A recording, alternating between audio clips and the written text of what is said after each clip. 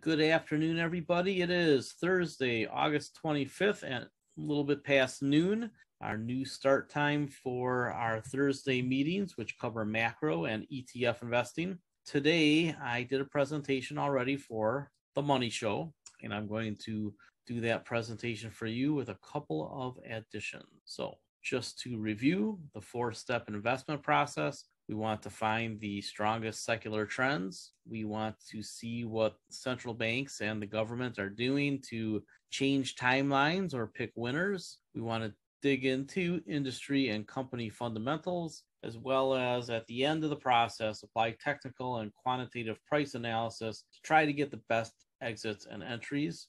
I'm a position trader, so I'm typically trying to find trades that last at least a few quarters, if not several years. And several years is the preference because that's generally where you get the biggest winners. So I've been saying fourth industrial revolution and clean energy. You could also call it technological advancement and sustainability.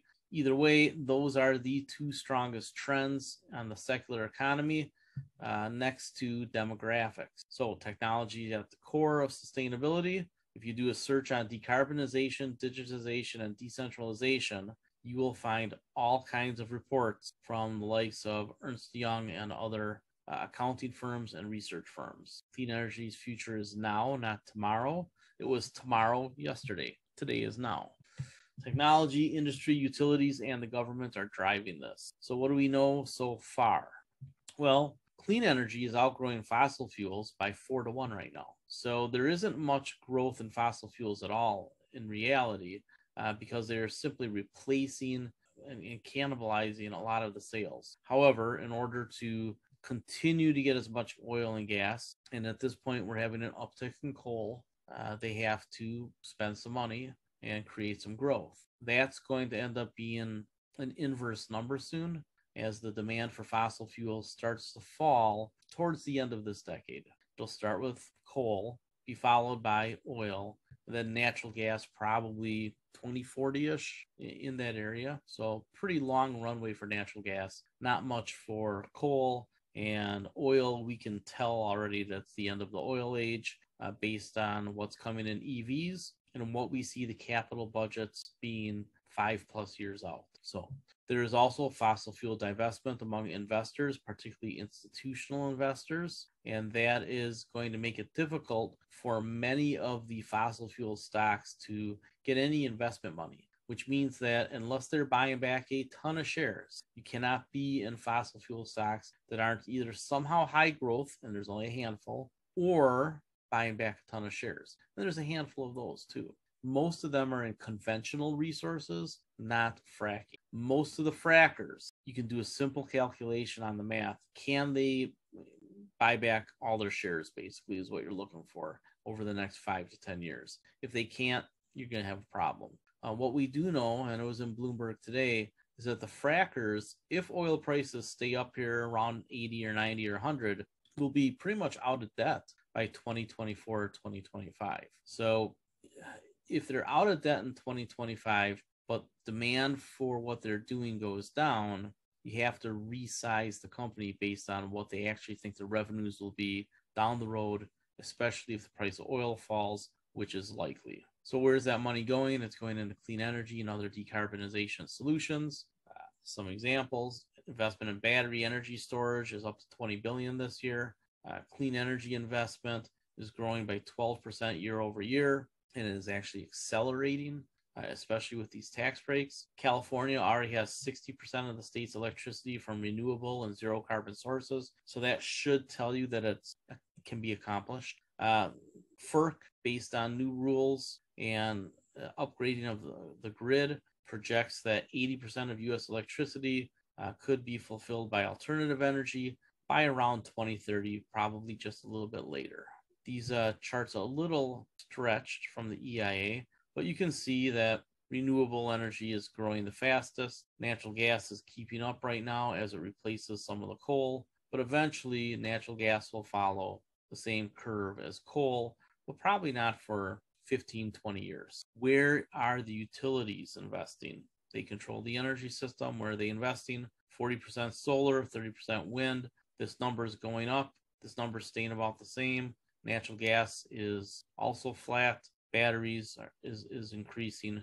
Nuclear is staying the same. So what you're going to see is certain things grow as we use more electricity, mainly for the EVs. This is where it's going to grow in the solar for the most part, and everything else probably stays pretty similar for distribution, at least until the natural gas starts to fall. I will say to you this. I just talked to some of the biggest real estate investors in Milwaukee. What we discussed is that in a brand new subdivision or a brand new development, not connecting natural gas and using that money instead to build a microgrid with the current tax breaks that just got passed becomes very viable. So you're going to start to see under the current tax regime, with the current incentives just got passed, you're going to see most new projects not have natural gas connected. They're going to go all electric, and they're in general going to have some sort of microgrid, or at least on a house by house basis, solar.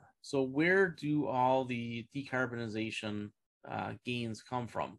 Well, it's not just energy. It's more efficient industry, it's agriculture, other nature-based solutions, transportation, obviously a huge one, then buildings and smart cities. You notice that the pie slices are all pretty close. So this is a place where we can make a lot of money different ways. So when I invest in decarbonization, I'm thinking, Ford, I'm thinking Nutrien and certain materials companies. I'm thinking different types of builders. I'm thinking EVs and the future of green hydrogen on heavy transportation. There's a lot of ways to play this. Interestingly, in this century, even though we've used more electronic devices, we've become less energy intensive, and that's going to continue.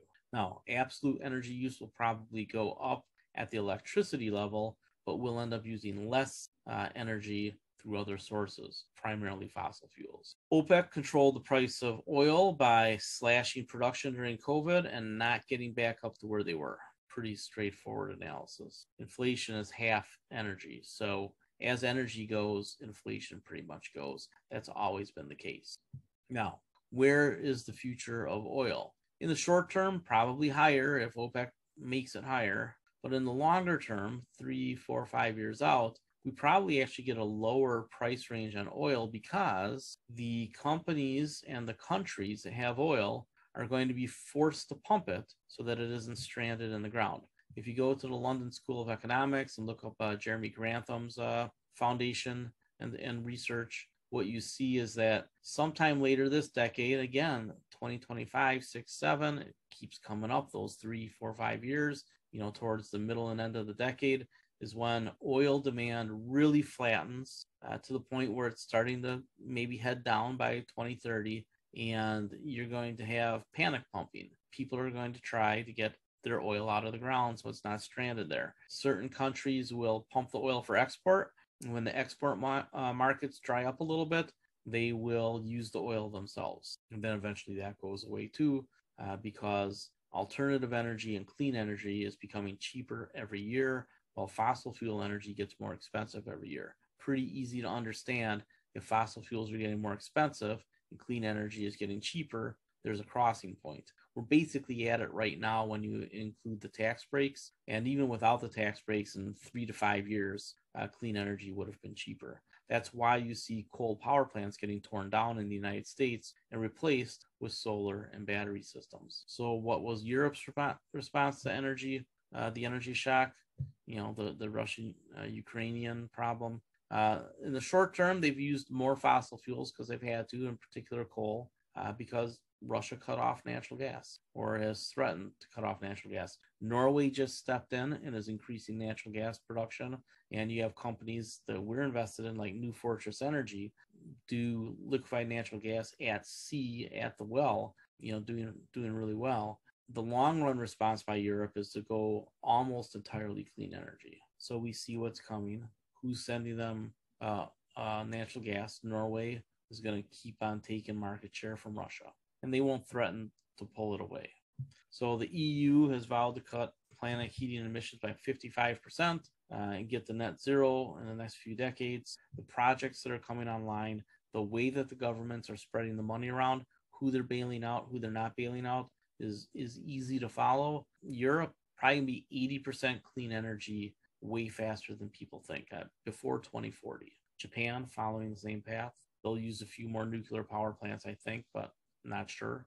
China is doing everything they can to ramp up solar and wind, but particularly solar. They're the leader in the world.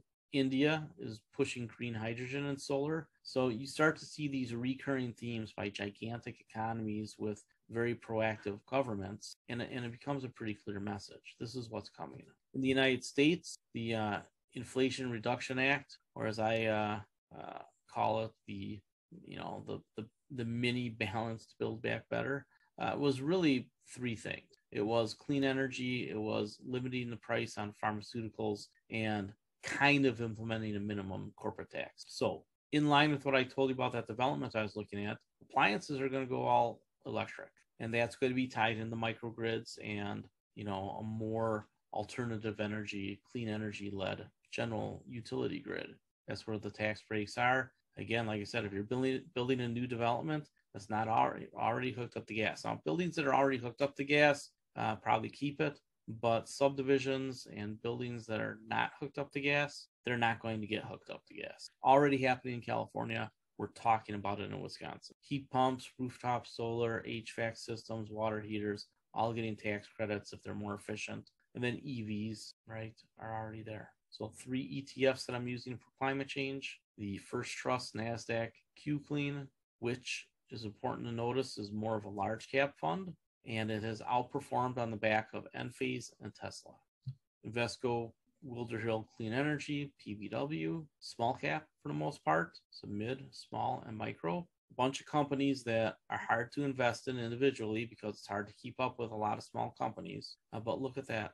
Enovix jumps to the top of the list today. So we need to be very aware of this company because we've been talking about it for months. We have a couple of subscribers, one in particular, who's really alerted us to this, and it's something that we should take a look at. Wolfspeed, some of these other ones are pretty interesting companies. I actually have a screen about Plug Power later on today. So I love this fund for a number of reasons that I'll go over in the next minute or so. TAN really is for folks who want to trade or just be committed to solar for the long term. The thing to remember is that it's about 20% China.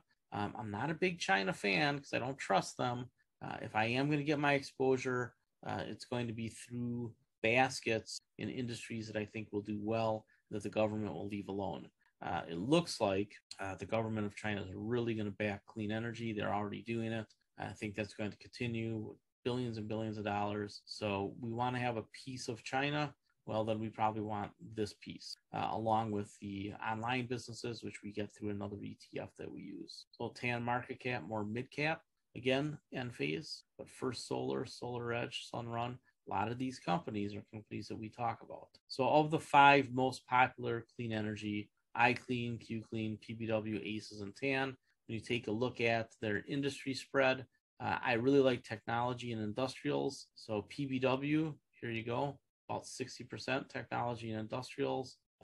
QClean about 50%, and TAN about 75%. Here's the thing. A lot of what's considered technology now will eventually be considered energy in the future. It's just, in my opinion, miscategorized like solar cells and things. They'll really be counted as energy in the future. I do like the consumer cyclical aspect of PBW and QClean. That's mainly the EVs. So QClean's heavy in PBW. QClean is heavy in Tesla. PBW is heavy in some of the smaller EV companies. So if one of them catches fire, there's your big winner. The way that this fund is managed is it uses a quantitative formula, so losers get booted, and it's also relatively equal weight. So a fast winner, a big winner, is more important than some of the losers because they dump the losers and they ride the big winners. How have clean energy ETFs performed since the 2018 bottom? Pretty clear. Kick the crap out of QQQ, which kicked the crap out of SPY. This is the future. This is where government money and institutional money is going. This is even where the real estate investors are putting money. Take a look at Brookfield Asset Management and some of the firms that I just talked to in town in the last month about the deal that I don't think will get done that I want to do. because he's $1 million overpriced, and that's a hard gap to make up. Here's TAN, QClean, PBW, and I believe PBW will close the gap on QClean and maybe do better in the next 5 years, because I think these small companies are really set up well, and I'm not so sure that Tesla is going to be much of a market leader. I rate Tesla a market performer. You can trade it, but I think the big money's been made in that. You should be looking for smaller companies like Ford, that will be producing as many EVs as Tesla in the next couple of years, and yet are valued at 1/12. Why is Tesla 12 times more valuable than Ford? That doesn't make any sense at all. So the Tesla factor, just talking about that with QClean, I still like to have some allocation there. I'm going to focus on PBW because I really like the small caps. I think the way the tax code is going, the way that antitrust rules are happening all over the world, I think the small caps and the mid caps are in great shape. Plus, the oil majors with all this free cash flow and becoming low debt, and other companies becoming no debt in the next 2, 3, 4 years on the oil and gas side, they're going to go and buy some of those small companies and then get into clean energy. So these are a great place to invest. We've talked about Ford and SunPower before. That's the rest of that. So I should be on the side of the screen now. I actually talked about Kohl's the other day because they have solar panels on the roof. And this company is a company that I keep an eye on, TJ Maxx. I don't think we buy that until it gets really cheap. But if there's a lot of inventory reductions after Christmas, and if there's a correction between now and then, if we can get TJ Maxx in the 40s somewhere, probably be pretty interesting to me. But again, it was KSS that I was looking at, do all sorts of things. I think that Kohl's is close to being a buy as kind of a backdoor play on clean energy and on real estate development. I think that they're going to make some of the right decisions on real estate. Two of my conversations, I brought Kohl's up specifically because I didn't know who knows who. I think that Kohl's probably starts developing a lot of their locations and putting mixed use and residential right on top of their Kohl's stores or right next to their Kohl's stores, and building kind of mini walkable areas for 700-800 people, maybe 1,000 people to live on site. Some of their locations are bigger. So if you take a look at the footprint of Kohl's on a map, you see some of those parking lots are just gigantic. There's a lot they can do with that land, and they will. They've been very smart over 20 or 30 years about the real estate that they've bought. And again, backdoor play on microgrids and clean energy and more efficient use of space. Here's a little blurb about Norway taking Russia's market share. Some of our other stocks, Metis, tons of tax breaks. If you've taken a look at the last earnings report and the most recent quarterly call, it just leaves you scratching your head why this stock isn't $30 right now. So I mean, it's just screaming for you to buy it. New Fortress Energy, it broke out right where I said it would break out. I don't know if we ever get it cheap again. I would expect on a general correction we can get it near 40 again. And if there's a recession, it could go much lower. So you just have to understand how cycles work with energy. But this technology that they have of doing liquefied natural gas at the wellhead in the ocean is unbelievably valuable. And then they're also a backdoor play on green hydrogen. Other company that's really kind of caught my eye lately is Plug Power, but there's a few other plays like this. But Plug Power talks about green hydrogen. They're going to be a player in this, and their battery cells are going to get used a lot. And the fact that they're going to use electrolyzers and manufacture these, which are going to be huge in green hydrogen, at least in the short run, probably a huge boost to their business. So if we can get Plug on the cheap, we will probably do that. And I will be adding this to the VSL again. It used to be there. I don't know exactly where bottom is. I mean, I don't think it ever goes into single digits again. And I'm having a hard time figuring out exactly where the big support here is. But I'm guessing around 20. It really looks like around 20. So if you put in a line from there, you can see it starts to get pretty good support there. And it was resistance, went through, came down and broke through that resistance. Now it broke back above it, became support, broke through it, tested it, broke through it, but didn't go too far. So I don't really know that that's a huge violation, especially given where the other line would be. So the other line could be about here. See where the big accumulations and distributions come. So I think it just got into a range, which was natural. Now it wants to go higher. So I think, man, we get a price in the low 20s. That's probably the right price for plug. I will work up a better chart, but just eyeballing it, that's about what it looks like. So I'd be curious, and I'll ask Shooter what he thinks. So that's really where I am today. If we get a pullback here because the Fed is tightening up in September with the roll-offs of the balance sheet, and if they do go 3/4 of a point and they don't signal that they're close to being done, this end of the year could be the double bottom that I talked about, or a triple bottom. I'm not sure if we break through the S&P 500 bottom or just retest it. Either way, on the retest, we have to be buying, and then whether it goes up or goes down further, we have to be buying. Because the next couple of years going into the presidential cycle, with the money that people are going to have from the student loan debt relief, from the money that people are going to have from being, in full employment, unless the Fed causes a recession or something internationally causes a recession, man, there's just going to be a lot of money flowing in the stocks, and you want to be on the right side of the hot secular trends, and that's where we're going to be. So keep an eye on these ETFs. I really like PBW. Clean, I think you deserves a little allocation. As you know, I do things differently than others. I favor the small and mid caps over the large caps. And I think that even if you're a retiree, you should have about the same amount of small and mid as you do large. So if your large asset allocation is 40% of your equities, then small plus mid caps combined should be 40%. And I think that that's probably maybe the best advice I can give you on asset allocation. Have your SMID equal your large, and you'll probably do very, very well and live a long, profitable life. All right, I will let you all go. I'm going to get this processed and hopefully up before folks jump on at 4 o'clock because they missed the change in start time. All right, everybody, have a great day.